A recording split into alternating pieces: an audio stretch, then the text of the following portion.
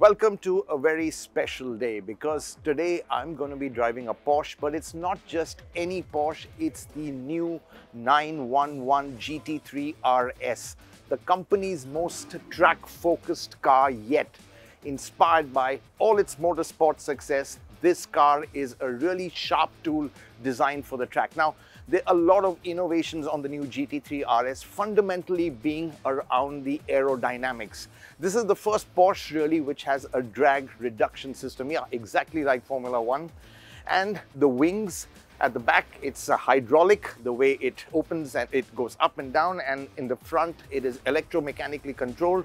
So down the straights you have low drag for speed and high downforce for the corners.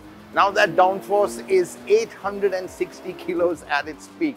But let's take a quick look around the car because it has got lots of aerodynamic bits. And let's come and take a look at the wing over here, which I was talking about. You can see that it's got these hydraulic actuators which open and close, or it raises and lowers the wing for increasing downforce or lowering drag. The massive wings and their complex mechanisms have added weight, which is why the new GT3 RS comes with lots of carbon fiber just to keep the weight in check. This is also the first road-going 911 to have a single radiator which sits where the front trunk used to be. So what that means is there's no space to keep your luggage because the radiator comes right here. And that again is to free up the spaces on the sides for the aero. So really a lot of aero, the engine is more powerful. 525 horsepower, and we are driving it here at Silverstone. Beautiful fast flowing corners to make maximum use of all that aero. It's going to be a perfect day. Well, not quite. It's raining and a wet fast circuit. Well, I'm going to be giving up far earlier than the car is, but let's give it a shot.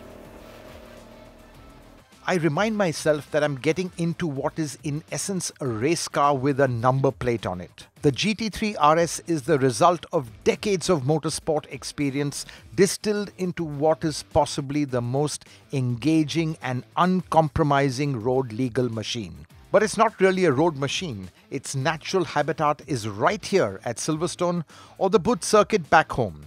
And in the hands of the right driver, it could easily break production car lap records.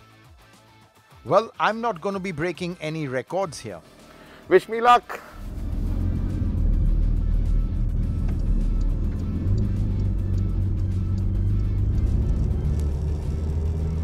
My first 4 laps in the GT3 RS was spent tiptoeing around a drenched Silverstone. An aggressive or early squeeze of the throttle would snap the tail sideways, but the electronic minders that came into play ensured I had enough of a safety net. The ESC was firmly on to keep me from spinning wildly.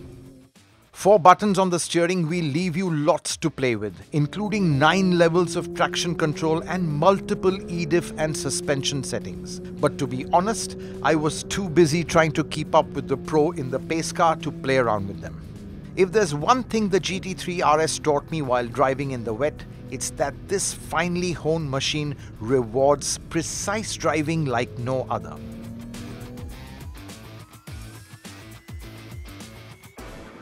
Back at the Porsche Center in Silverstone, my stint in the wet is embarrassingly scrutinized by Porsche's driving app, which gave me every little detail on how I drove. Speed, lap time, G-forces, throttle position, brake position, they are all captured, leaving me with no place to hide. Clearly, I was driving way below what the car was capable of.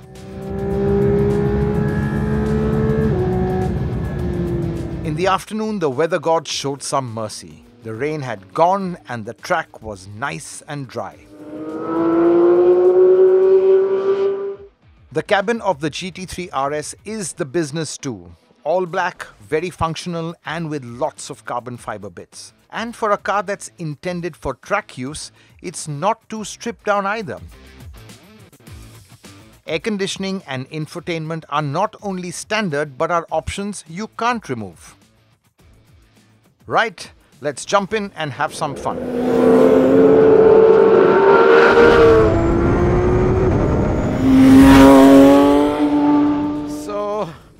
second stint. The sun is out. That's great. Now can really explore this car. Whoa, my God, the grip is just unbelievable. Wow, 9,000 RPM. Just hear that engine.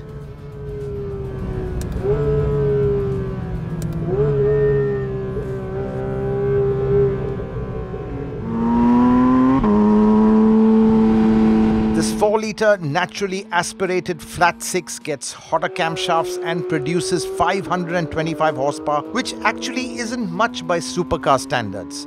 But that's still enough to rocket you to 100 clicks in just 3.2 seconds. But it's the way the engine revs, the way it sounds, the way it responds to the slightest flex of your right foot that will leave you smiling for days.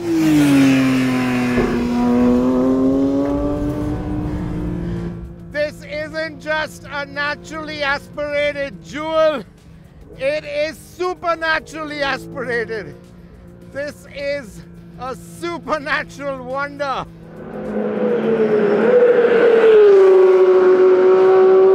But what defines the 911 GT3 RS is its aerodynamics. You can really feel that downforce. It's over 800 kilos.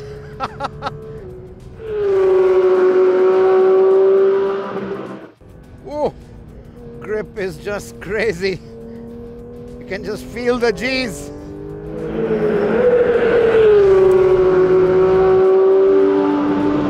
Blasting around Silverstone, the GT3 RS felt super glued to the tarmac. And within the first few corners, I realized I was merely scratching the surface of what this car is truly capable of. The grip levels, the brakes, they're just simply astonishing.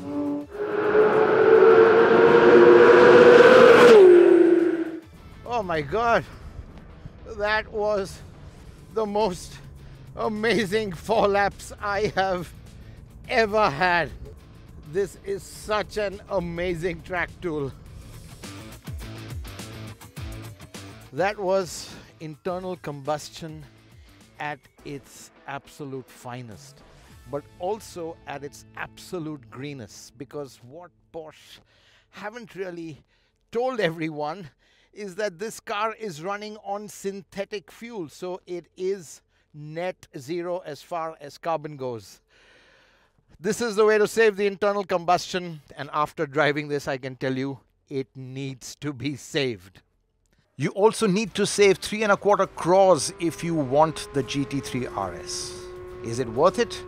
Well, this is one of the most seminal experiences you can have on 4 wheels. Just make sure you have the time and inclination to take it to a racetrack near you to really savor it.